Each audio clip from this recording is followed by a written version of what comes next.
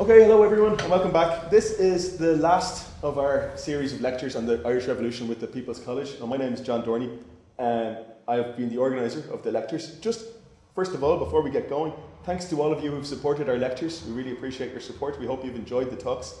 Thanks to Fionnuala Richardson of the People's College and also Jim Doherty, the President of the People's College, for putting this on. I'm going to do something slightly cheeky. My talk was last week, but I didn't have any copies of my new book. I have them here tonight, so if anyone does want to pick up a copy, you can. The topic for tonight has actually changed in the programme because unfortunately our speaker, Brian Hanley, took very ill during the week, and Will Murphy very kindly agreed at the last moment to take over. Will's going to be talking about imprisonment during the Irish Revolution. Imprisonment is a good way to wrap up in a way because it runs right from before the start, in a way, before the Easter Rising, right until the end of the Civil War. Imprisonment is, I would argue, equally as important as armed struggle in the study of revolutions in general, and the Irish Revolution in particular, because it pits the revolutionary against the state in a very confined space. Both sides know exactly who the other are in prison, and also the prison is the place where revolutionaries often either have their will broken or become more radical. Without anticipating any more of what we'll talk about, a few words about Will himself. Will lectures in the Mater Dei Institute here in Dublin. He lectures in Irish Studies. He's the author of two books. The first is a history of the Gaelic Athletic Association, and the second one, the one which is more relevant to tonight, is called Political Imprisonment and the Irish, which has just been published by Oxford University Press. So without further ado, can you welcome please Will Murphy. Thanks very much to John and to the organisers of the People's College for the invitation to talk, and I'll do my best to be no doubt I'll be a pale shadow of Brian, but I'll do my best. So what I want to talk about today is political imprisonment, obviously, and the Irish experience of political imprisonment during the revolutionary period. As you all know at this stage, I'm sure you've been at many of the lectures, the years 1912 to 23 were years of extreme political ferment in Ireland. And the state is challenged in Ireland by a series of groups. Obviously, we're all very familiar with the nationalist challenge to the state, but it's not just the nationalists who challenge the state in these years. There are suffragists who challenged the state in the years before the First World War, and there are trade unionists who were involved in challenging the state at various points during this period. And one of the ways in which the state responds to this challenge is to jail people, to put them in prison. And so, as John says, the prison becomes this environment in which the state reacts to political activists, and the activists in return get to respond to the state and use that weapon of the state, the prison, against the state even more so. So to give you maybe I should give some numbers to start with.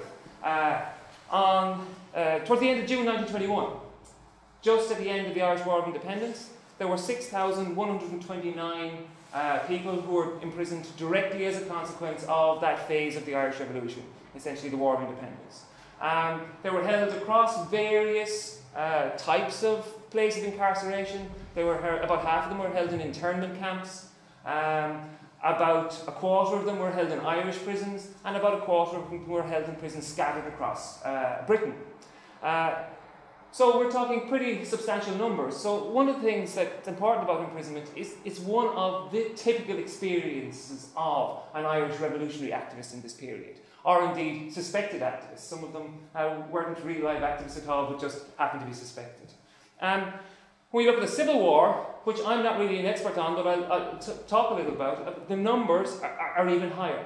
So come the end, just after the conclusion of the Civil War in June 1923, there were just short of 12,000 people in various camps and prisons across the 26 counties of the new Irish Free State. So this is a very, very common experience, and I suppose one of the ways to illustrate this is the Executive Council, who were jailing those people, the new cabinet of the Irish Free State, who were jailing those people in 1923. Every single one of them had been to prison in the previous years. Several of them several times. Okay, so it's an absolutely crucial experience for those revolutionaries. Despite this, though, there's been surprisingly little concerted study of the topic. There's an awareness of it. I think there's a pretty, all of you could probably name particular prisoners and name particular sites that we're aware of that were crucial to imprisonment during the revolutionary period. Imprisonment is part of the popular consciousness of the revolutionary period. It's one of the things we remember. So, for instance, Kilmainham Jail is one of the most popular tourist sites in Dublin. And Kilmainham Jail was renovated in the 1960s very specifically as a monument to the political prisoners of that period and as a way of commemorating them. And how many of you done the tour? Yeah? So, you know, you all know the emphasis that's placed. In more recent years, there's been a slightly greater emphasis placed on the ordinary prisoners as well on that tour. But as you all know, there's a big emphasis on the experience of political prisoners. And we're all familiar probably with the names of Thomas Ashe and Terence McSweeney, you know, the individuals who, for instance, die on hunger strike during the revolutionary period. But apart from that, there's a lot we don't know. And there hasn't really been systematic study of the experience of political prisoners. And one of the things that's interesting to me about these political prisoners is, for a long time, there's been an emphasis on political prisoners in Ireland as reasons around which people mobilise, as a cause for propaganda. And also, there's been an emphasis upon the ways in which John mentioned it, people become revolutionaries or more revolutionary through their prison experience. Okay? So, for instance, there's a very well-known book on Frongloch, the famous internment camp in which many prisoners were held in the immediate aftermath of the 1916 Rising, and the subtitle of it is University of Revolution. Okay? All right? So, in this sense, this is a place where it's not just a place where one is sent, but these are places where one learns how to be a revolutionary. One emerges a revolutionary from them. But one of the things I want to emphasise as we go along is, for me, what's very important is these are places where people are revolutionaries. Okay? It's where they actually actively act against the state, even while they're incarcerated by the state. It's not just that they're sitting there, you know, listening to the propaganda being created about them outside, or it's not just that they're listening to talks on drill or proper military activity or Irish cultural classes. They're actually contesting with the state while they're in the prisons. Okay? So I hope to try and demonstrate this across a series of phases here. And I'm going to go through the sort of period more or less chronologically. And I'm going to try and make maybe some general points as I do so. Okay? So for me, there are a series of phases, and I'm going to try and take you through those phases. If at any point I'm making no sense, stop me, put your hand up, say I'm not following this. When you know a subject very well, there's a tendency to ramble on, assuming that everybody else knows it the way you do. So if I make that mistake, please stop me. Okay. When I started out this project to write about the prisoners of the revolution, I made a decision that I was going to start in 1912. And I made the decision I was going to start in 1912. Well, it's often, I suppose, a date which is regarded as the beginning of the revolution. It's the beginning of the Home Rule crisis. But it wasn't the Home Rule crisis that prompted me to choose the year 1912. I chose the year 1912 because that was the year in which suffragette prison protests began in Ireland. Okay? And suffragette prison protest was, I suppose, imported from Britain, I suppose is the way to look at it. Radical female suffragists had been organising in a group called the Women's Social and Political Union, which was headed up by the Pankhursts from 1903, roughly. Okay? And from 1905, they were starting to act militantly in Britain, and as a consequence of their militant activity, that evolved, throwing stones at the windows of government offices, throwing stones in shop windows. Eventually, it would go to the point where they were planting bombs, they were destroying sports grounds, which they regarded as the havens of smug middle-class men who were playing golf or whatever. Okay? And so they started to be sent to prison. And in response to their imprisonment, they started to demand to be treated separately. They said, and this is very typical of the political prisoner, a consciousness of being different. Okay? And an assertion that we're not in prison for the archetypal reasons one would go to prison for committing a crime. We're in prison because we're here for a cause. There is a moral basis for our protest. and therefore we should be treated differently. Okay? And so they start to seek special treatment. And the state dithers around this. It affords special treatment to some of them under a class within the prison which was called first-class misdemeanant. Okay? And essentially, that class allowed the state to give special treatment to certain categories of people, very often middle-class journalists, again, who, for instance, hadn't actually committed a crime but had written a seditious article, for instance. It was a typical reason why one would get a first-class misdemeanant status. Okay? So, but the state afforded this to some of the women, but not to the others. And so when they didn't do so, the women started a hunger strike to demand, first of accidentally really almost, it started with one woman trying the tactic out, and then a recognition that it worked, and they started to do it more in a more concerted manner from 1909. And the state responds to that. What are we going to do? Do we release these women? How do we react? The state responds by forcibly feeding them.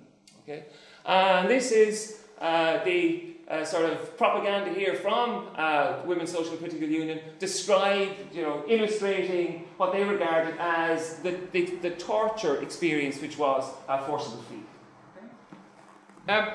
So this is happening in Britain.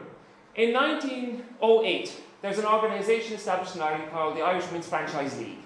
And it's headed up by Hannah Sheehy Skeffington and Margaret Cousins and their husbands. And they begin to move towards carrying out militant activity in Ireland. And they begin it in 1912. In the summer of 1912.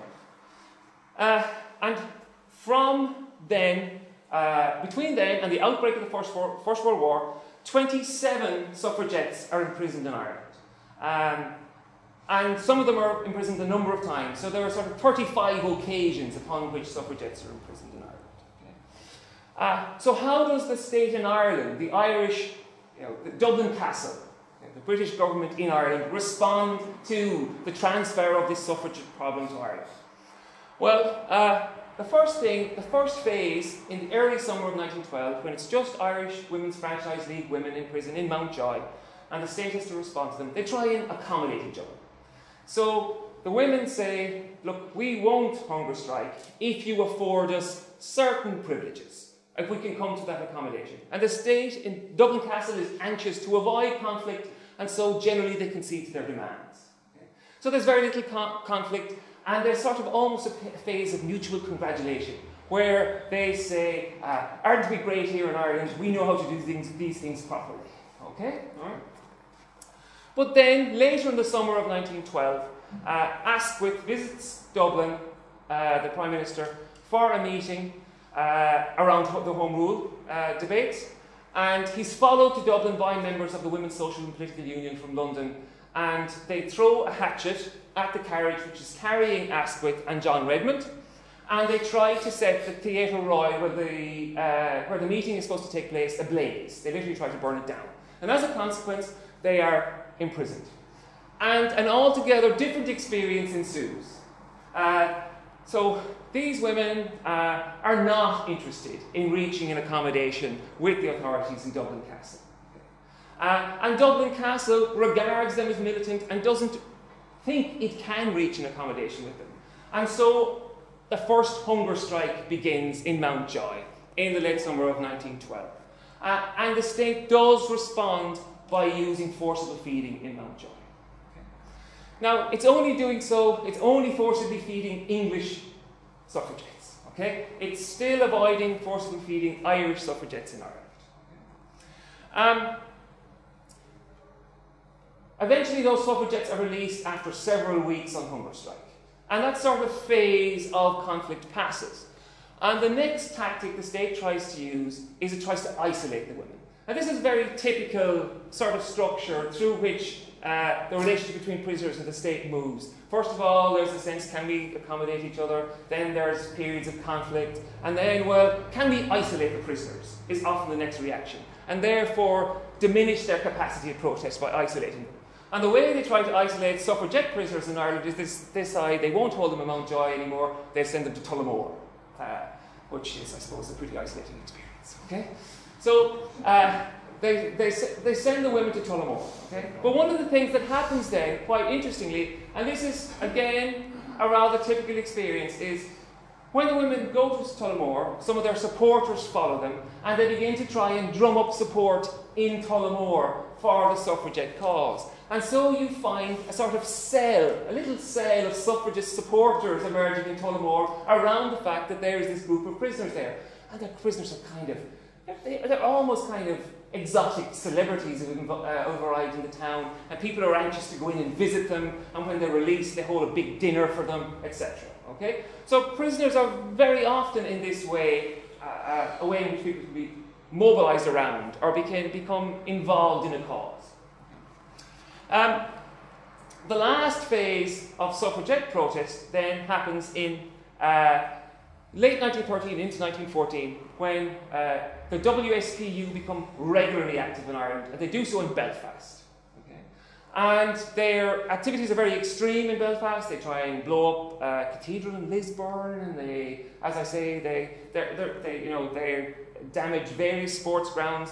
And the state responds to this in a number of ways. And one of the ways it responds in late 1913 is it has introduced an act called the Cat and Mouse Act. Okay? And what the Cat and Mouse Act allows the prison authorities to do is, instead of forcibly feeding, it allows the women to get to the point where they are ill, sufficiently ill to be in danger. Okay? And then it says, okay, we are going to release you, but we're only going to release you until you have recovered, and then we're going to re-imprison you again. So literally, they're treating the prison, it's like a cat treating the prisoners like a mouse. Okay, so we let you go, and then we catch you again, we let you go, and we catch you again, is the idea. Okay? All right. And so they begin to use that act in Ireland. One of the things that's interesting is there's a scholar of political prisoners who describes them as methodological kleptomaniacs. Okay? And what he means by that is basically they steal each other's ideas. Okay? All right? And one of the things that happens straight away is that the suffragettes are still conducting their campaign when the first people in Ireland start to imitate them. And the first group in Ireland who start to imitate them are trade unionists who were imprisoned during the 1913 lockout. Okay? And a series of those trade unionists go on hunger strike. James Connolly hunger strikes during his imprisonment and achieves his release. A man called James Byrne hunger strikes. He was a trade union activist from Dunleary, Kingstown. And he actually dies shortly after his release from prison. He contracts pneumonia either, it's not quite clear whether while still in prison or shortly after his release, and he dies. And he's still remembered by the trade union movement as, I suppose, a 1913 martyr, in the same way as you might think of Max Sweeney for the Nationalists. Another man who hunger strike was a trade union activist in Swords called Frank Moss, who was very involved in agricultural labourers and organising agricultural labourers in North County Dublin. Okay? And they go on a series of hunger strikes. One of the things that emerges from that is that you have to be careful how you use hunger strike. So James Connolly is well known, and a big campaign is generated around him, and he lets people know he's on hunger strike, and as a consequence, it's an effective tactic. Frank Moss doesn't tell anybody he's going on hunger strike. Nobody knows he's on hunger strike. There's no campaign around him, and so he sits there in prison on hunger strike for quite a long period, being forcibly fed, etc., and to no effect whatsoever. Okay? So this is one of the things that's very important, is the capacity to generate publicity around what you're doing, okay, if it's going to be effective. Okay.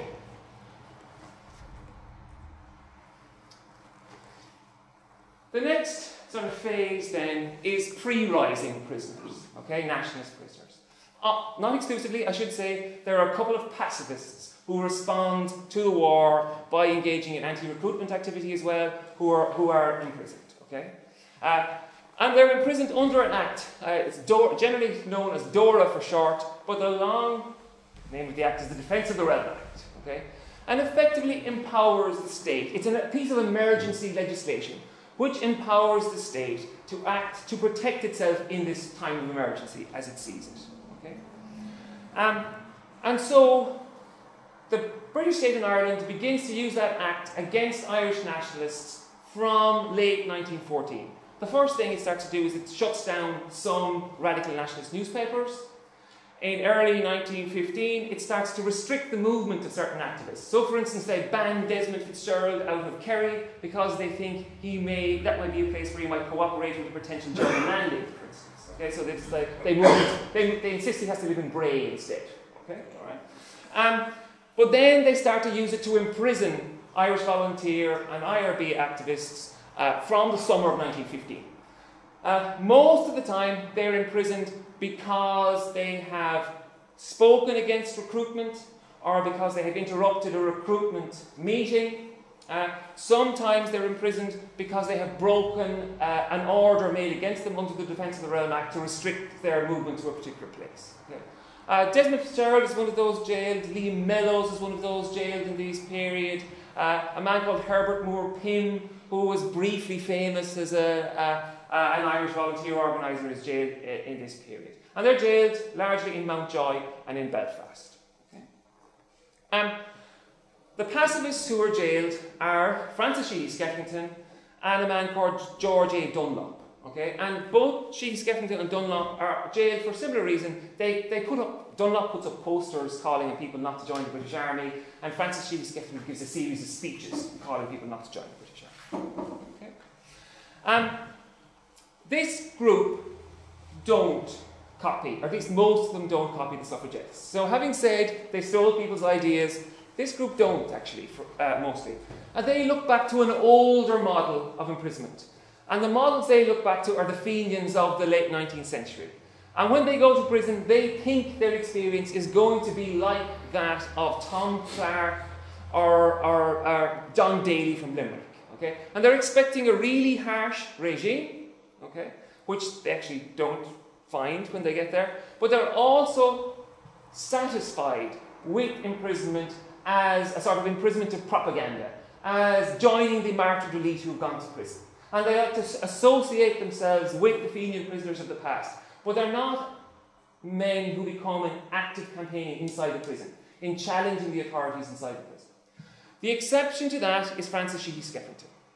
And I suppose it's not a surprise that Francis Sheehy Skeffington should be the exception to that, because Francis Sheehy Skeffington obviously was married to Hannah Sheehy Skeffington, who was one of the leading suffragists, and therefore it's not surprising his model would be the suffragettes rather than 19th century Irish nationalist prisoners. Okay?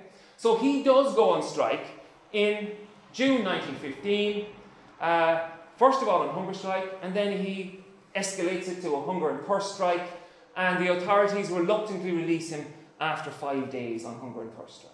Okay? This is one of the things to be emphasised as we go along here. We now know, those of us who have lived through, for instance, the 1980s know that people can live for a very, very long time on hunger strike.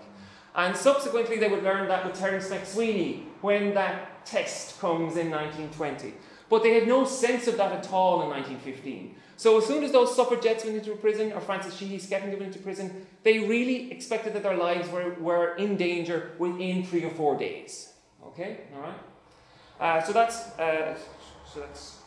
one of the elements. Okay.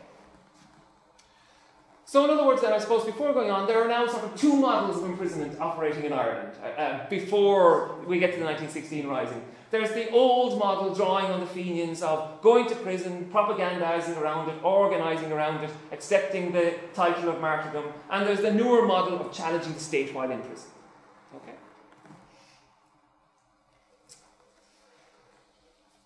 Obviously, we're talking about very small numbers up until now. That changes with the 1916 Rising. In the weeks before the 1916 Rising, Dublin Castle considered jailing about 100 suspects, who they identified as key suspects, and using the Defence of the Realm Act to do it. But they didn't do it. They thought, there's no way these people are mad enough to have a rising, basically was their logic. Okay? So if we jail them, we may just provoke trouble. So let's not jail. Okay? And they didn't. And it was a mistake, because there was a rising. Okay? And so, in the immediate aftermath of the rising, they then proceeded to make the exact opposite mistake, which was they jailed too many people. Okay? Alright? Which is an understandable mistake to make if your previous mistake is jailing too few. Okay? In the immediate aftermath of the rising, they arrest around 3,500 people. Okay? That's a lot of people because, depending on whose figures you believe, someplace between 1,500 and 1,800 people actually participated in the rising. Okay?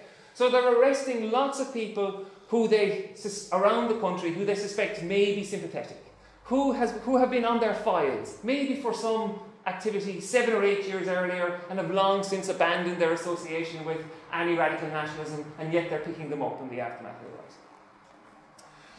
The prisoners there are more or less two separate experiences in the aftermath of the rising. There are those who were convicted by court-martial. Okay? And as you all know, 15 of those were executed over in Kilmainham. Okay?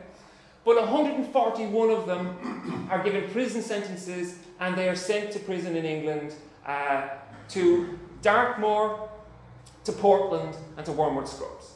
Okay? And they are treated as convicts, and many of them are penal servitude prisoners, so they initially have a very harsh prison regime, okay, in the initial phases. The other group, a much bigger group, initially somewhere over 2,000, are they pass through Richmond barracks, they are sifted, and then they are sent on cattle ships across the Irish Sea to various detention centres, and they're held under the Defence of Legal Act. They're not tried, they're interned without trial. Okay? Initially they were held in about 8 or 9 small separate holding centres where they experienced quite a harsh regime, but then after a number of weeks there's a loosening up of their regime, and they are sent to where these postcards are from, Frongoch camp in North Wales. And in Frongoch, by the middle of the summer, there are about 1,800 internees thereabouts. Okay? A very small number of the internees are not sent to Frongoch, they're sent to Reading Jail because they are regarded as the leadership of that group, and they're regarded as potential troublemakers within the camp. So they separate them. This idea of isolating again, which is very typical. Okay? All right. So after the initial, there's an easing really of the regime in Frongoch. The prisoners are more or less kept inside. Once they stay inside the wire, they can more or less organise their own lives. They organise football competitions, they organise concerts, they organise military drill, they organise Irish lessons, they organise music lessons. A lot of this to try and stave off boredom as much as anything else. Okay, all right. And there's a debate among them how they should respond to the authorities, and I'll talk about this maybe in a second. So a reasonably comfortable regime, insofar as it can be comfortable if you've got 1,800 people all jammed together in huts in a camp. Okay, all right. Towards the end of 1916, the authorities also ease off, under pressure from the Irish Parliamentary Party, ease off on the regime that the convicts are experiencing. And they move them from Dartmoor and Portland, and they gather them together in a prison called Lewis, and they basically give them a privileged regime, very like the first-class misdemeanor regime that I was talking about earlier. Okay? So that means they get a better diet, they can converse with each other, they can work together, they can exercise together. Okay? All right. After that phase of easing conditions, there follows almost inevitably, and this happens again and again to the authorities, they make this mistake again and again. As soon as they collect lots of prisoners together in a space and ease their conditions and allow them to interact and communicate with each other, they start to organise each other. Okay? And conflict follows as soon as night follows day. Okay? Alright? And so that happens in Frongoch in very late 1916. There are a couple of issues over what work might be expected from the internees, on the one hand. And the second issue is that some of those internees had been living in England before the Rising, and because they'd been living in England before the Rising, they were liable to conscription, technically under the law. And the authorities of the camp very foolishly try and identify these internees and pull them out of the camp and put them into the British Army. Why you'd want to put a rebel into the British Army, I'm not sure, but nonetheless, they decided we're going to do this. And the response from the prisoners is to rebel, to refuse to identify those men, and a strike begins in the camp. Okay? And there's the relationship between the prisoners and the camp authorities break down.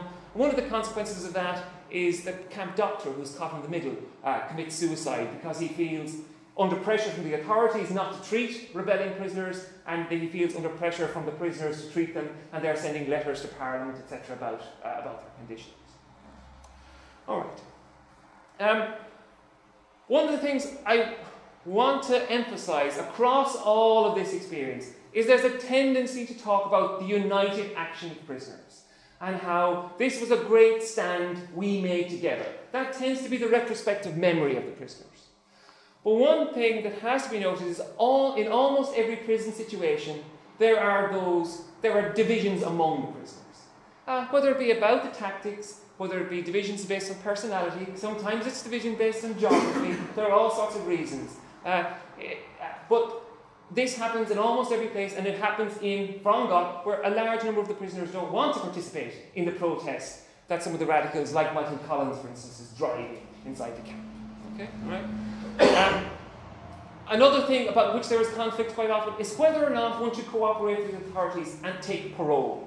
And say, for instance, I will agree to my release on the basis that I will no longer act against the state. Okay? Whether that's an acceptable thing to do. And, very often the authorities among the prisoners would say that's absolutely omerta. One shouldn't do that. And they would say it never happened. But in actual fact, in Frongoch it did. There were prisoners who took parole on that basis. And it happens regularly, even though the leaders of the Irish Volunteers of the IRA will regularly say that it didn't. Okay? So there are those divisions. Last thing before I move on from 1916 to say is one of the things that's absolutely crucial about 1916 is the organisation around the prisoners outside. Okay? And in the immediate aftermath of the rising, a number of groups are set up to support the prisoners. There's a group called the Irish Volunteer Dependence Fund, which is largely driven by relatives of the prisoners and relatives of people who were executed. Kathleen Clark, for instance, is very involved with that. So they're clear about what they want. This is to support the prisoners, and it's not just to support the prisoners, but it's a vehicle for driving the cause on. There's a group called the Irish National Aid Association, which is a more mixed group. They sort of present themselves as philanthropic. So you don't have to commit yourself to the politics of the prisoners, but yet you might be sympathetic to their circumstance in prison. Okay? All right? And then, for instance, in England, there's a parallel group called the Irish National Relief Fund, which is organised, which goes and visits people in the prisons and organises, they get Christmas hampers and things like that. Okay? All right? That's very important because eventually the Irish National Aid Association and the Volunteers Dependence Fund will amalgamate into one organisation, and there's a sort of reverse takeover. Even though the radical group is much smaller, they eventually control the amalgamated group. Okay? And they use it very effectively as a way of creating an organisational structure for those radical activists who remain free at a moment when all their other organisational structures have been smashed in the aftermath of the Rising.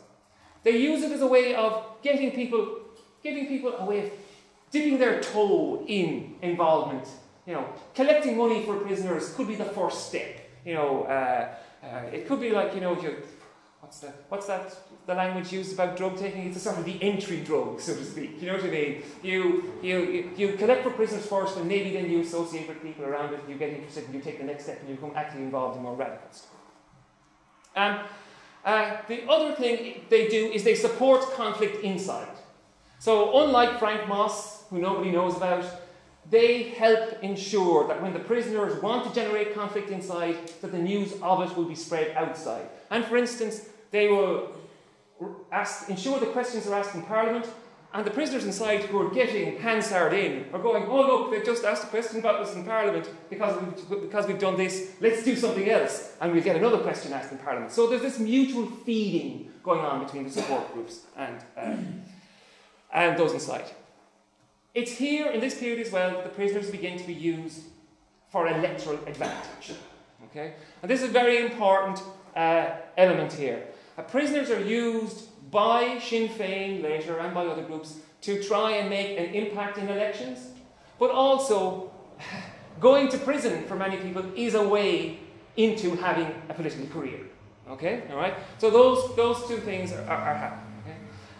The first person, a very famous one in this case, is there's a by-election in Longford in April-May 1917. where a man called Joe McGuinness is reluctantly put on the ticket by what will become Sinn Féin, and he wins just about. And the slogan under which he wins is "Put him in to get him out." Okay? So in other words, put him into the Parliament to get him out of prison. Okay, is the slogan. All right. The release of all those prisoners happens.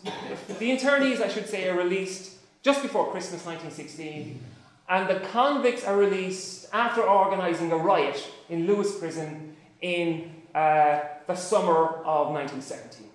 Okay? All right. So that brings us to the next phase.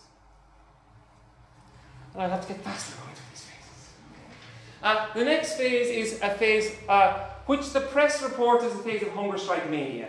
And you'll notice that there was a very brief hunger strike in Frongoch. It only lasts 2 days. It's a minor effort at Irish nationalists using hunger strike. But from the autumn of 1917, Irish volunteer prisoners start to use hunger strike as a really effective weapon. And what they're doing from the summer of 1917 is they're drilling. In other words, they're marching in uniform around various parts of Ireland, defying the state. And actually, they're inviting the state to imprison them. Okay? Many of them deliberately want to be imprisoned. Michael Brennan from Clare, who's a leader of the Irish Volunteers in Clare, is very explicit about this. He said, "We drilled so they would imprison us, and then when we get into prison, we can then use the prison against them by hunger strike." Okay? So this is the strategy they use in these months. Okay? Again, it starts off with one or two doing it. One of the first people to do it was Tig Barry, who was a trade union activist again, and who was an Irish volunteer from Cork. And I think that link between being able to point back to saying, well, it was okay for Connolly to do it, so therefore I can do it, is important here. I think it would be harder for them. They would be more reluctant to do this if they perceived it only as a female strategy. Okay? So it's important to them that there is a sort of male trade union lineage for them into which they can operate. Okay? First major hunger strike happens in Mountjoy in September 1920, and it's the hunger strike. These photographs I put them up as definitely so, but I have my doubts. They are supposed to be photographs of hunger strikers from 1917 being brought out of Mountjoy. This is certainly a photograph of Thomas Ashe. And Thomas Ashe dies on hunger strike in September 1917 while being forcibly fed. Again, he experiences a heart attack while being forcibly fed, probably as a direct consequence of the forcible feeding. He's then moved across to the Mater Hospital, where he dies in the Mater Hospital later that year. And one of the things that does is by the way, they're hunger striking for, as always, for improved conditions. For the sense that we are particular types of prisoners and therefore we should be treated in a particular way. Okay, that's their demand. In the aftermath of his death, there's a huge propaganda victory for the Irish Volunteers. There's an enormous funeral here in which Michael Collins said basically we took over the city for a weekend around the funeral. Okay? And then following that, his inquest takes a month. There are a series of hearings over a month, and day after day there are reports in the newspapers about the torturing of Thomas Ashe and the torturing of the prisoners in Mountjoy. Okay?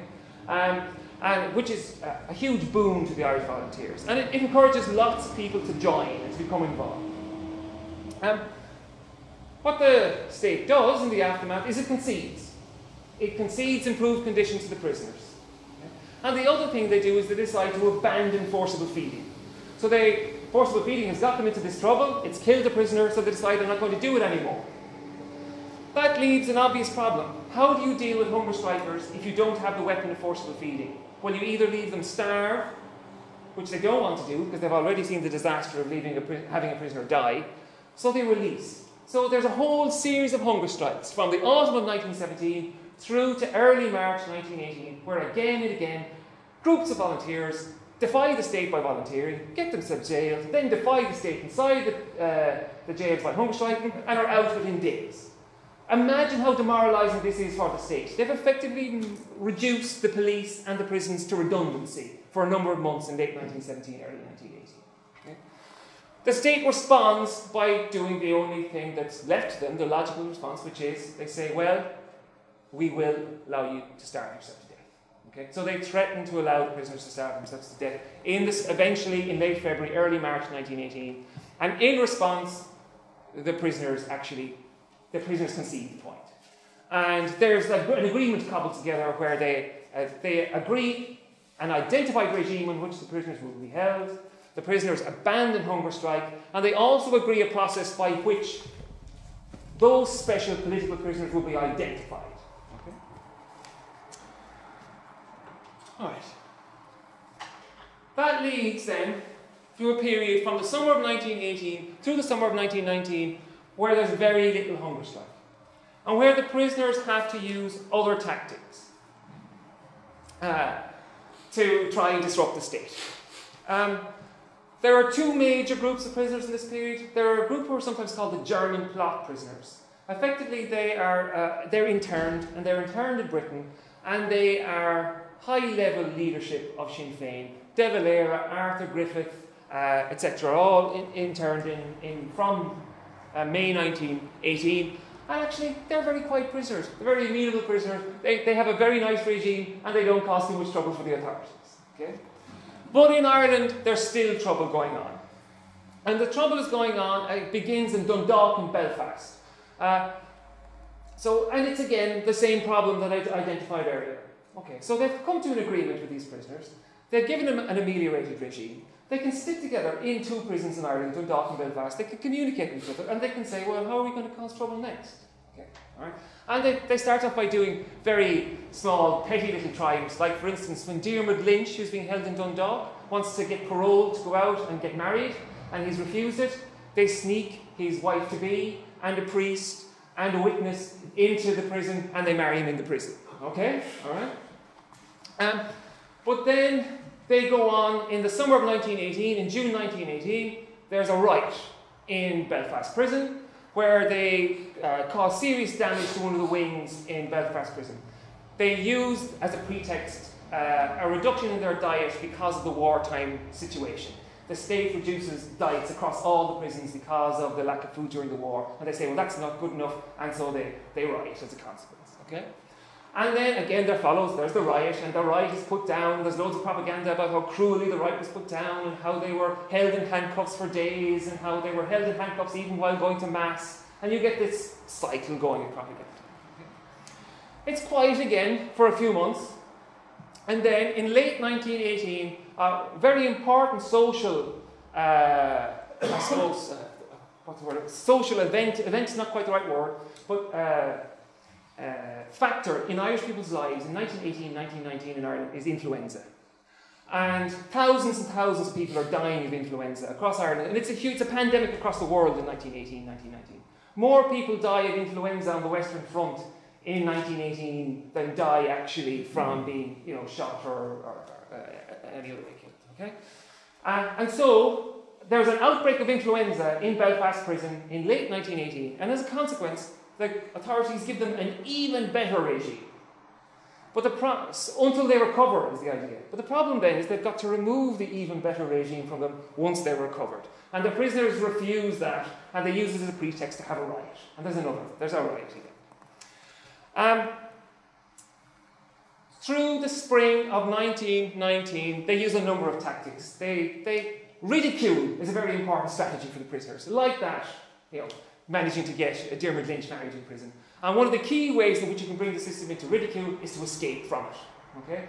And so there were a series of escapes in the spring of 1918.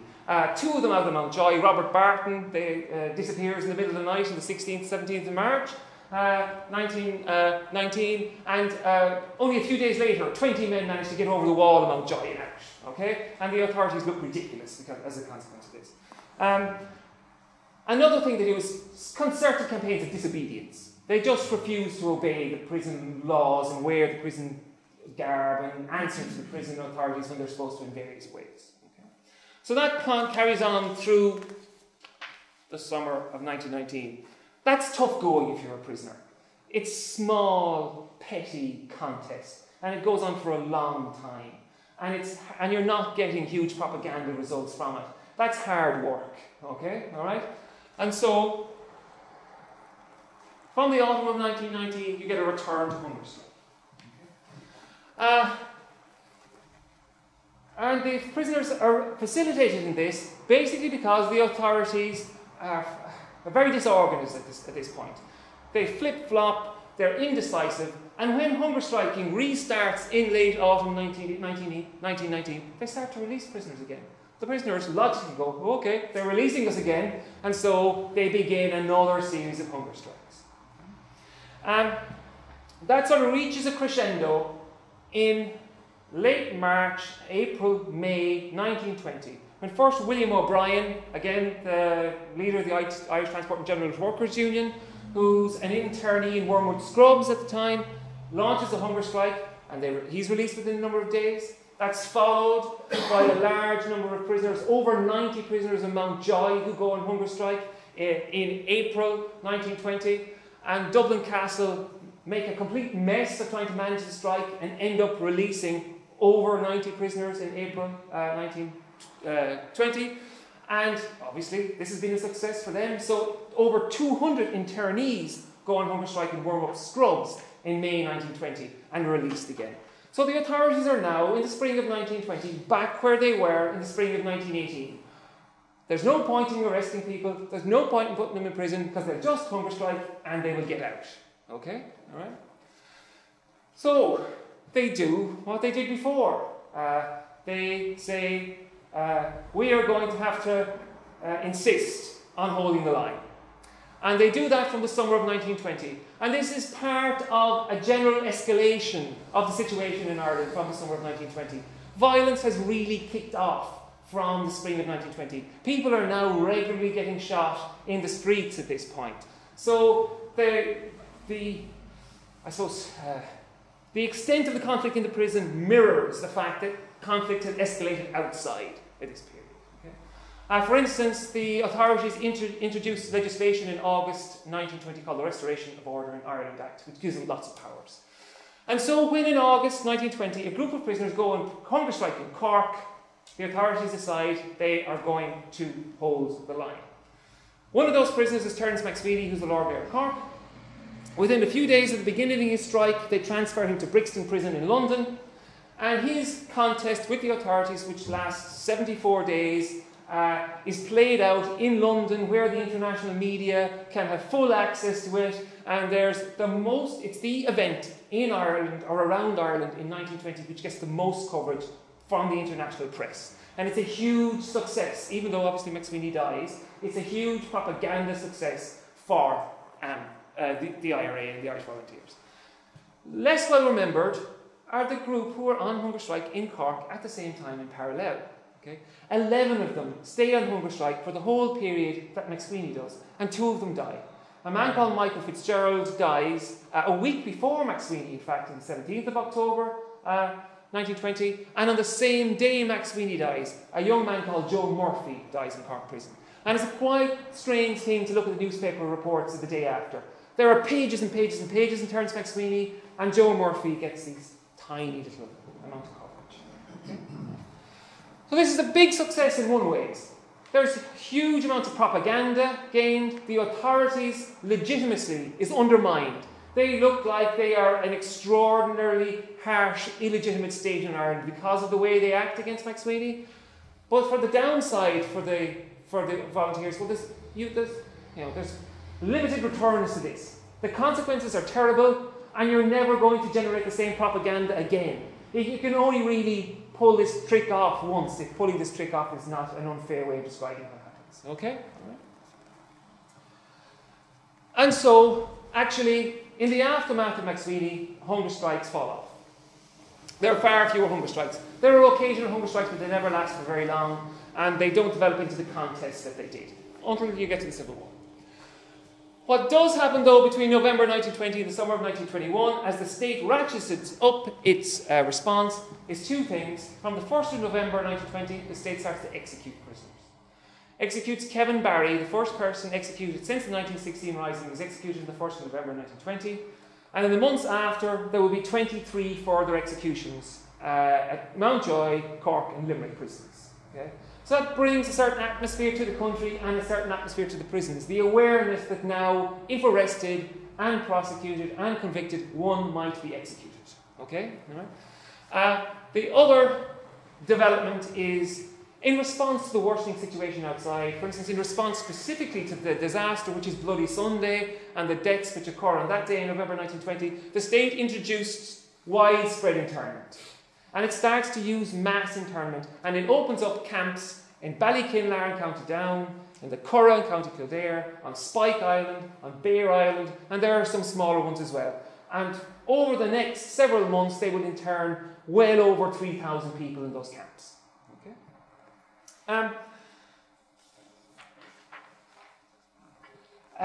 Those camps, the regimes are, again, they're like Frongach, you know. It's about keeping the prisoners inside, and they more or less organise their lives inside. They're not pleasant, and they're less pleasant during the winter when it's cold and wet, but the prisoners are treated reasonably well. Okay? There are, however, occasions in which prisoners die in those camps. There are 4 occasions in which prisoners are shot. In each occasion, the authorities suggest that those prisoners are trying to escape, or they're breaking the rules in some egregious ways in which it forced the sentry to shoot them. The arguments on behalf of the army, they are largely unsustainable in all those cases. The names of the people are 2 guys called Sloan and Tormey from Westmeath, a man called Patrick White from Clare who's shot on Spike Island. Actually, he's leaning through the fence to try and pick up a slipper which has gone through the wire fence. And Tig Barry, who we mentioned way back as one of the early hunger strikers, is shot in Ballykinlar towards the end of internment. We're nearly there, I promise you. Okay. The truce period, okay, is really interesting. It's one of the periods where you might expect, oh well, you know, there's a truce from the 11th of July 1921, and a period of talks about talks start, and then a period of talks start from October, okay? And one of the things that happens in this period is the prisoners think, particularly the internees, well, there's a truce. Obviously, the first thing that will happen is we'll get released, okay? But they're absolutely horrified to discover that even though the leadership are released out of the prisoners in the prisons and camps, to set about organising these talks and having the Dáil meetings to empower the plenipotentiaries to go over, very few other people are. Okay? So there are these sets of prisoners who find that while the conditions of war have stopped outside and their leaders are out there, they're still stuck inside. Okay? And that leads to a good deal of conflict between the prisoners and their own leadership. Okay? And it leads to a good deal of upset among the communities, the families of those prisoners, okay, during that period of the truce. And as a for instance, regularly the leadership of the IRA have to go into the prisons and camps and calm the prisoners down and tell them to stop rioting or to stop trying to organise a hunger strike. And usually they're told, well, that's all very well for you to say, but you're out and we're here. Okay? All right?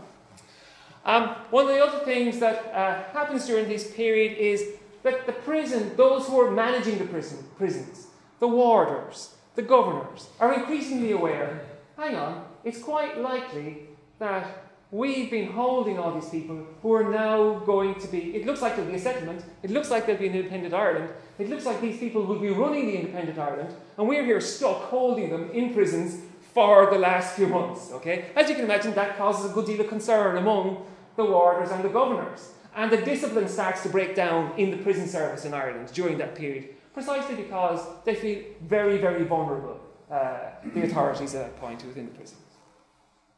Okay. With the treaty, in the 6th of December 1921, the releases begin. First of all the internees are released within days, almost immediately. They don't release the convicts for a while. They hold the convicts as a sort of bargaining chip until the Dáil has passed the treaty. Okay? And when the Dáil has passed the treaty, then most of the convicts get out. Okay? And a number of times during the Dáil debates around the treaty, the convicts are mentioned. You know, we've got to get on and decide what we're going to do because there are all these men and women who are sitting in prison waiting for us to decide. Okay? There are a number of other groups who are held for a little while longer. For instance, anyone who had managed to get themselves arrested during the truce for doing something to break the truce, they're held for a little while longer. People who had been involved in rebellious activity in England are held for longer. They are not immediately released. A group called the Connaught Rangers, who were a group of soldiers who had rebelled in India. When they heard about, they were in the British Army and they rebelled in India, when they heard about news back home, and they were in prison and they were held for longer because the attitude was, well, you were in a British uniform when you acted, and that's a different matter entirely. That's treason, we're not going to release you. And there was a period of negotiation around getting them out. And there's another guy called Dowling, who had been one of the men that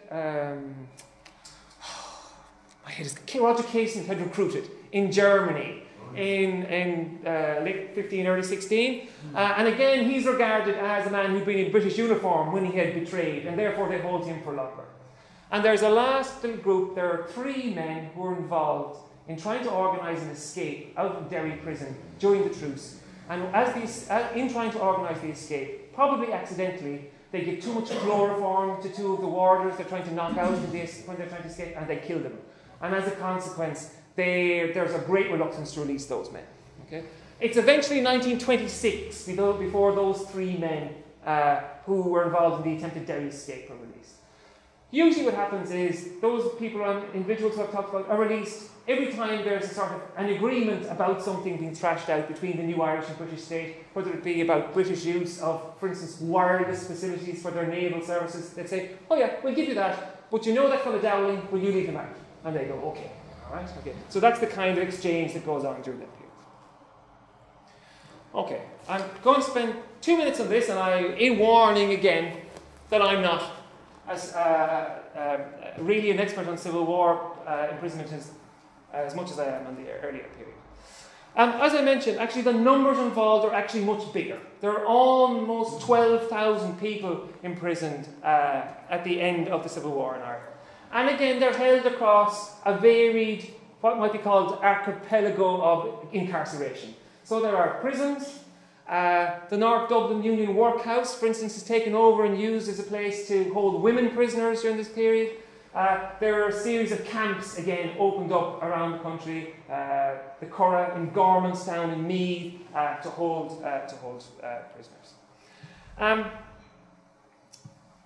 Generally speaking, it seems in actual fact that the regimes under which the Civil War prisoners were held were harsher than the regimes under which the Irish prisoners were held by the British during the earlier phases of the revolutionary period.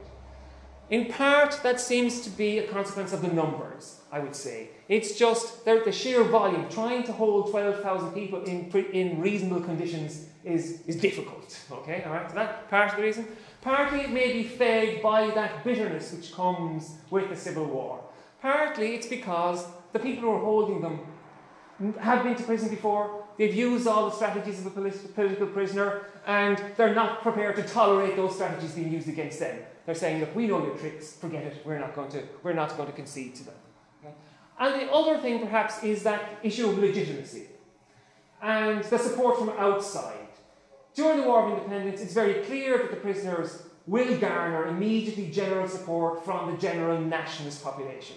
It's not that clear that the Civil War prisoners can generate that kind of support in their contest between what is now an Irish state and themselves. Does that make sense to you? Okay.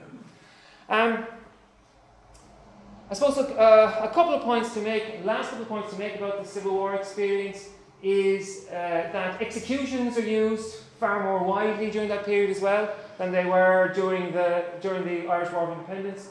The famous figure quoted over and over again is 77. There's some dispute about that somewhat, but roughly speaking. And executions are used very much as a strategy, a sort of as the state would have seen it, a sort of basic counter-terror strategy in that period. If you're going to cause trouble, we're just going to execute, and we're going to use you as examples of what we will continue to do until you stop. The prisoners also tried to use hunger strike during this period, and they use it very ineffectively. The state's not prepared to concede to them, but also they make a mistake of organising a mass hunger strike. So they try and organise every single person who is in prison. At this point, there are something around 8,000 of them to go on hunger strike. That's a bad hunger strike strategy. You should always pick an elite who are prepared to stay on the hunger strike and are committed if you want your hunger strike to succeed. If you get everybody to go on a hunger strike, the hunger strike will start crumbling comparatively quickly. And that's what happens. Okay. A couple of maybe general points then, just to conclude with. I hope I've demonstrated how important the prison experience is to the revolutionary experience, how it interacts very closely with the rhythms of the revolution. And if the experience of the prisoners is affected by what's happening outside, but also what the prisoners are doing affects the broader revolution. That's very important. It's one of the key experiences of a revolutionary generation. It's the way they identify themselves as revolutionaries. I went to prison, and not only did I go to prison, but I rebelled in prison. It's very much part of that identity of the revolutionaries. It's key to the propaganda of the revolution, as it's seen over and over again. And it's one of the things that's important about it is that if the Sinn Féin strategy is to destroy the British state in Ireland, and that's really what their strategy is, and they do that by, for instance, attacking the RIC, and they do it by attacking the court systems, then one of the ways that hasn't been recognised enough that they attack an arm of the state is they reduce the prison system to almost an inability to function for large stretches of this period. And that's a huge success for them in the revolution. Right, thanks very much for listening.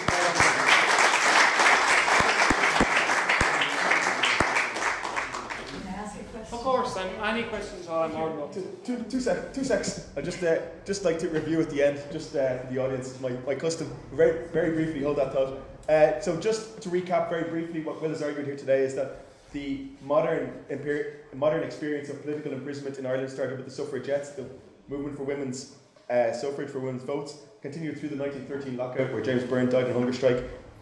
He's argued that after the 1916 Rising in particular, this was adopted by nationalist Republican prisoners, and that this was reached its high point, its apogee, during the War of Independence, but that during the Civil War, where by contrast the numbers were much larger, it actually failed. So with that recap, I'm happy to take questions. So go ahead there. The first one, Marlborough prison. You didn't mention it at all. I didn't at all. No. Where does it come? I mean, where does it come? Is it in the Civil War or is it the War of Independence? It's both. Marlborough, modern day Portlaoise, is used during the early revolutionary phase. So that's from late 1918 and into early 1919. That period of hunger strikes that I talk about, there are prison protests there in Marlborough. And it's the British. It's against the British. Against the British state. Yeah, it's the British state. It's used there. For instance, in early 1919, when the Irish Volunteers try and organise that strategy of incremental protest, of organised protest, something less than hunger strike, but still constant protest, one of the ways in which the state finds out that they're doing that is that there's a cake delivered into Marlborough prison with the order inside in the cake. And they cut the cake up, and here, presto, out comes order to the prisoners that you're to engage in concerted protest. So it's been used then. It's used very significantly during the truce period, when the internees on Spike Island, because of their disgruntlement at not being released, organised a strike during which they basically pull all the huts on the island apart, they burn several of them down, they reduce the camp there to chaos, and all those internees are then shifted, in actual fact, to Marlborough in that period during the truce and everything there. And then, as you say, it's reused again by the Free State during the Civil War. It's an important site of imprisonment during the Civil War as well by the Free State. But as I say, I know less about that than I know. And the Free State also used Mountjoy. It did, yes. The Free State used all the prisons across the country, so it's using Marlborough, Okay. it's using Dundalk, it's using Sligo, it's using Limerick and Cork, and it then is adding to that, because that's simply not enough, as you can imagine, hold the 12,000 prisoners they have. So they're adding to that by, they used the name, which I should have mentioned, and as I said,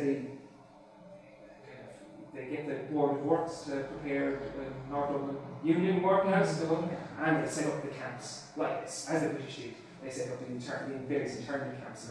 And the British use Mountjoy and Kilmaine. Absolutely, yeah. Okay. Kilmaine actually been shut down. One of the things about the Irish prison system is that it was actually getting smaller in the years before the revolution. There'd been an attempt to actually reduce the number of people who were being sent to prison and try and deal with convicts in different ways. And they had closed down Mountjoy, or sorry, not Mountjoy, they closed down Kilmaine. I could be wrong about this, but I think it's about 1906, 1907, they'd actually closed it down and had to reopen it as a direct consequence of, first of all, the 1916 Rising, and then later the other prisoners during the war. Okay, thank you very much. Question over here. I found it very interesting, actually, you didn't mention the general strike in 1920 for the release. I didn't, no. And a further point, Norway and Rice this year, we've written extensively on this particular topic, but the death of Robert de Bourne in Limerick, which led to the... I didn't mention that either, absolutely. So Yeah. there's been a lot of labour events surrounding the issue of prisoners. Absolutely. Absolutely. Well, obviously Bobby Byrne is an obvious man who was a trade unionist and an Irish volunteer. He's part of that period where I talked about there was escapes, and effectively he goes on hunger strike. He's actually breaking the orders of the Irish volunteer leadership by going on hunger strike in that period in early 1919 because they're not supposed to be doing so, but he does it, and he's released out of Limerick prison. The prison hospital can't cope, hasn't got the medical facilities to cope with a hunger strike, and there's influenza in Mountjoy, so they can't send him up to Mountjoy, so they're forced to release him out into the workhouse hospital. And when they release him out into the workhouse hospital, something very interesting happens. One of the things I don't mention is the position of medical officers is very interesting. The medical officers in the workhouse, their employers now are nationalists who've been elected onto local government. Okay? And they know that their bosses don't want them to say, oh, Bobby Byrne he's recovered, you can send him back to prison. And so they never say he's ready to go back to prison.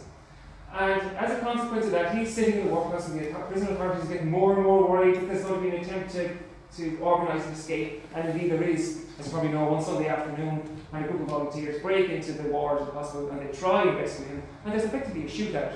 And Byrne is shot and dies shortly afterwards.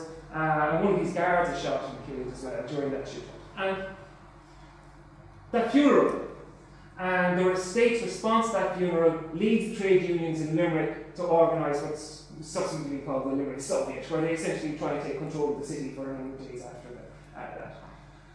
Yeah, part of organising support outside, you talk about that Mountjoy hunger strike in April 1920. One of the body groups, the civic society groups, which are very important for the volunteers to organise around them and to assist them if they're going to put the state under sufficient pressure to release prisoners, is the trade union movement. And the trade union movement organised a day's general strike in support of that, in support of that hunger strike.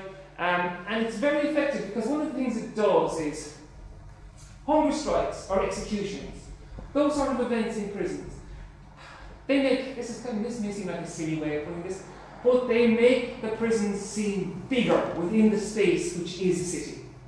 Suddenly the prison comes to dominate the city. And the reason the prison comes to dominate the city is because people start to congregate around the prisons during, on the morning of an execution or during the events which is a hunger strike. And the general strike facilitates that in a very important way because people aren't, they're not at work, and so while not being at work, they all come to the prison and gather around the prison, and there's a sense, it increases the sense of siege under which the prison authorities feel. And it's a very important element in achieving that release. And I think, as I mentioned as I was going along, the trade union activists, I think, are a very important link, particularly in the taking on of hunger strike by the nationalists. I think if it hadn't been for those trade union activists, the nationalists might have been slower about taking on hunger strike as a strategy. Okay, there's two questions. I'm going to take this one, and then I'll come down the front here. Yeah. Go ahead. Are there any record or comprehensive records available of all of the people? Because an awful lot of people were in prison from, say, 1920 up to 1922, 23. I asked that because there was in my own family, my grandfather, the story of the family, I've never been able to get to the bottom of it, allegedly spent time in prison trying to blow up the bridge in Ukraine or something like that. It could be complete myth, and I've never been able to get to the bottom of it in terms of it. Is there any kind of comprehensive records? Yeah, they're very, very. This is one of the blessings and curses of my project. There were lots and lots of records. Okay. National Archives has the records of the General Prison Board of Ireland. Now, unfortunately, they have never been catalogued by modern archivists. Okay? So you have to use the old ledgers. Find your way through the old ledgers. So it's not as easy a process as if the modern archivists have got their hands on them. But nonetheless, there are very extensive General Prison Board records there. And there are, for instance, Was that a War of Independence and the Civil War? For both. For both. There are not just those, but for instance, there would be the prison ledgers are also available. You know, the ledgers people would have signed when they entered, and you know all the details that would be taken about their address, their identity, all those can be obtained. So that's if he's imprisoned in Ireland. There are also lots of records out in. John says you've seen some of these. There are lots of records out in the military archives, out about mines around people, particularly who were imprisoned during the Civil War. Yeah, actually, was he imprisoned for the thing in December 22 in Lucan? We don't know. If you do go to Colborough Barracks, there's a massive ledger of all the people arrested in Dublin. Like there's people arrested everywhere, but there's a huge ledger of the ones arrested in Dublin, and there's over 3,000 names. And what happened was they were arrested and they were processed through what was then Wellington Barracks, later Griffith Barracks, and then they were sent to various internment camps and prisons. But there is a record of each name, where he was arrested, when he was transferred from Wellington to the Curragh or Cormastown, wherever it was. So yeah, the records do exist. Now, the way things were in the Civil War, things did get a bit chaotic, and especially in the 30s, Cumann and Nail, when they were defeated in the election, ordered the pulping of a load of documents from the Civil War. So they were afraid of if we get it in the hand of their former enemies. So he may have slipped through the cracks, but for imprisonment, they're very good records, yeah. Another question in the back there. Yeah, just two points. One is that describing the events from 1916 to 22 as a revolution, I'd be uneasy about that actually, given what Conway said about changing the flags over government. Yes. The second thing is, all this stuff about the prison and all the rest of it. Sure. All the tactics were interesting, and you laid those out very well. But what was the sort of then, or was there any intellectual ferment, a questioning of the way forward, etc., etc.? For instance, in more contemporary history, during the border campaign in the Curragh, the people who were encountering the Curragh, out of that experience, they did all those things, I'm sure, not hunger strike, but other things to irritate the Curragh. Yeah. But out of it all came a rethinking, or an attempt to rethink the whole nationalist strategy and its defects and all the rest of it. So it doesn't seem to have done so with the experience of imprisonment from 16 to 22. And so, first of all, the revolution, and secondly, about what was the development. I don't think there was anything. I can be sure. Within the second part. I have to say, I think the term revolution there certainly wasn't a social revolution in the sense that. Exactly. That certainly didn't happen. Good. Okay. However, there was a political revolution, maybe not a complete one as far as some people are concerned, but certainly was. The other thing is, I'm not sure that revolutions have to be successful. How many revolutions are ever actually successful? I'm not sure they actually have to be successful to be called a revolution. There was a revolutionary experience for these individuals. Many of them felt like they were participating in a process which was at least an attempt to change the society in which they lived. They were involved in pretty extreme conflict to try and achieve that change. And it seems to me there was a revolutionary experience, even if there wasn't a revolutionary conclusion. It's a bit postmodernist for me now, that one. It's a bit postmodernist. Look, there was a civil war in Finland.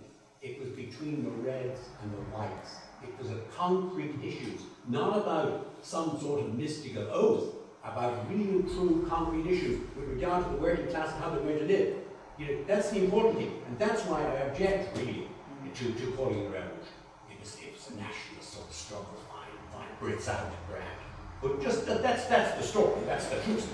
Yes, not a revolution. Well, look, this boils down to very much, doesn't it?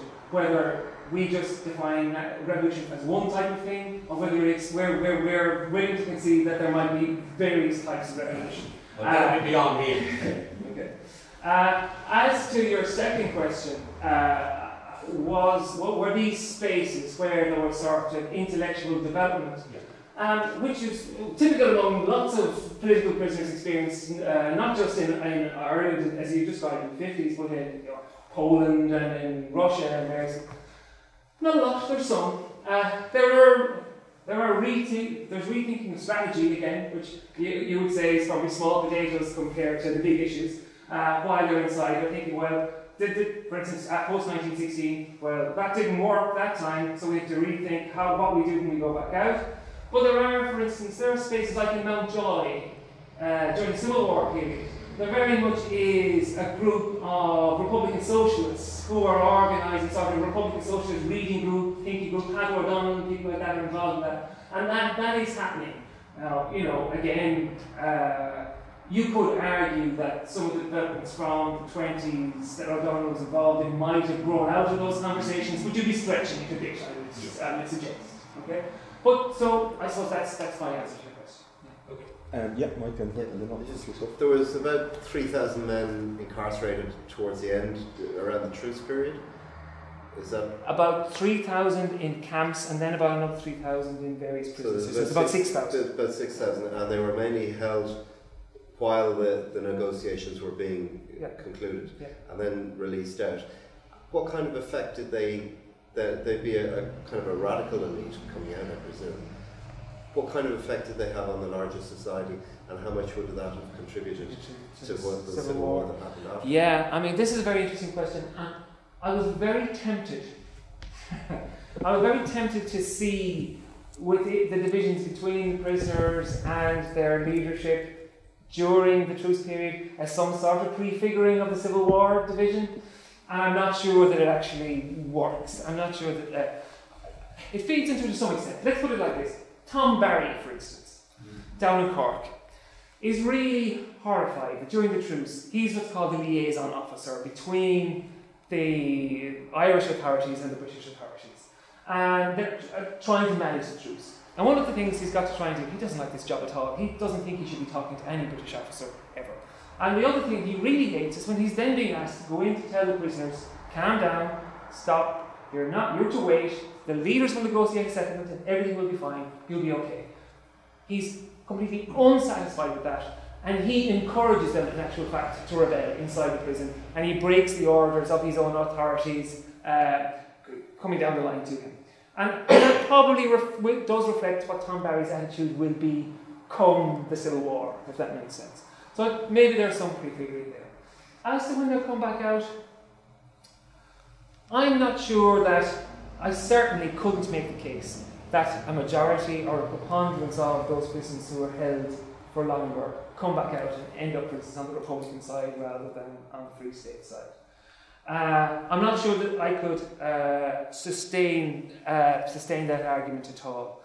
But I do, and one of the things I think that should be borne in mind around that is a lot of those people who are interned are the wrong people. They're not actually radicals. One of the reasons they're really annoyed that they're still in prison during the truce is they never were radicals. And they couldn't understand why they were in an internment camp in the first place, and they certainly can't understand why they were in an internment camp during a truce. Okay? So I would imagine most of those people just gratefully left the internment camp in December 1921 and settled back into their ordinary lives and didn't get involved in anything else at all. I don't know if that answers your question. Yeah, one comment on that. One of the differences between the War of Independence and the Civil War is in the War of Independence, the British generally had very poor intelligence, they had very poor contacts inside the IRA and informers, and they did big sweeps, especially in 1921. They did big sweeps through various areas and picked up a whole load of people for very flimsy reasons, and it turned up. Whereas in the Civil War that happened as well, but they also got the right people. So there's a slight difference there. The Civil War is much more, the Free State in the Civil War is much more effective at picking up the right people and imprisoning them from their point of view. In the front here. It's on the revolution question. I mean, I think that, as you say, it's basically a political revolution rather than a social revolution. And the reference to that, of course, when we say, for example, on the European continent in 1848, there was a whole slew of revolutions. I don't think any of them were except was partially successful in France, but it certainly didn't change the social order anyway. It just finally got rid of the kings, which, and then of course later on the second Bonaparte took over. That would be it. It's a question of changing the state by force, and from that point of view, it was certainly certainly a revolution, remove the colonial state, which was backed by sections of the minority section of the bourgeoisie. There was, as you say, a possibility, and I think it's worth remarking that here, to do it quickly, that of course the Sinn Féin leadership was pretty conscious of the danger from below, and while, as Emmett O'Connor said a few weeks ago, De Valera never actually said Labour must wait. He and the Sinn Féin, other Sinn Féin leaders did work to see that Labour would wait. On the other hand, of course, the leadership of Labour was, after Connolly, was only too happy to wait and expected that it would come into its own once this tiresome national question was removed. But there was a very considerable lower and middle layer of workers who did not see that difference and struggled on it. And if you look at things like all the general strikes, you see that they usually, except with the exception of the conscription strike in 1918, which is you find that most of them were done from outside the Labour leadership and put onto it usually from below. Thank you very much. Sorry, Greg, just very quickly, talking about jargon and semantics, apropos these two gentlemen. Speaking to relatives of combatants in 1916, apparently the men who were involved themselves, they didn't like to refer to 1916 as a rebellion or a revolution. They spoke of it as a rising. Yeah, could you differentiate for me the difference between revolution, rebellion, rising? Very, very quickly, if you can, we're nearly out of time. They like to call it a rising. Yeah. And then themselves. To be honest, I mean, you may be better able to explain to me the attachment to the term rising itself. I want to clarify. I mean, I'm asking questions. I had a father who was in Maryborough, and he was in the field now, so he would have gone from the age of 13 right through to the Civil War, and would have been in jail twice. And I'm trying to find out where the hell he was. I know he was in Maryborough, I know he was in Mountjoy, but I don't know when. Yeah. I am in the process of, I'm in contact with the military archives. I've got certain information, but I'm not too sure. If you'd like to speak to me afterwards, I have lots of names in files and various places where I'd love to say, I can check for you if the names. Excellent. I have a certificate and I have some medal, I have all that sort of stuff, so I know that he was there, all right, but don't ask me. But the business of rising, rebellion. Well, I mean, why was this word rising so important to them? I'm not sure. My straight answer is I'm not sure. Can I? Yeah, go on. So, well, one reason is because rising is originally an Irish language term. Ireland goes back to Gaelic Ireland, and so they like this term for rebellion. There's another reason though, which is that rebellion implies that you're a rebel, you're an outlaw, you're against the legitimate government. They didn't like that. They didn't accept that they were rebels in that sense. Okay. They call themselves rebels sometimes, kind of ironically. But this is a traditional Republican, going back to the Fenians and before, traditional Republican kind of terminology. They preferred terms like insurrection, things like that. They didn't like the term rebels. Regarding revolution, some of them, like Ernie O'Malley, wrote that revolution was too fancy a term for what we have in Ireland. So maybe Ernie O'Malley agreed with that yourself. And also revolution, a lot of these people certainly became later very conservative in their views, and they didn't like the communist kind of connotations of revolution. That's another thing. Whether you think that's a good thing or a bad thing. But I mean, Finland, by the way, is truly a very bad example. I think it's a tragic thing. It's a tragic, much worse tragedy in Finland, I would have thought. But however, in the Civil War especially, they do start to talk about the revolution. And funnily enough, the Free State side start to talk about the successful revolution that we've had. Free State. Funnily enough, yeah, and the other side start to talk about things like counter-revolution and reaction, which is the opposite. But it's an odd thing that, revolution is something the Free State talk about, but they talk about it as we successfully accomplished the revolution. This is the last revolution we need in Ireland. And very proudly the most conservative revolution. And Kevin O'Higgins very famously said we were the most conservative ever revolutionaries to make a successful revolution. That's Free State again. That's the Free State, yeah. So that's an interesting one. I'm afraid we have to wrap it up there. Thanks very much for everyone who contributed to a good discussion there at the end. Thanks very much for coming, and thanks to Will again for coming out to speak to us.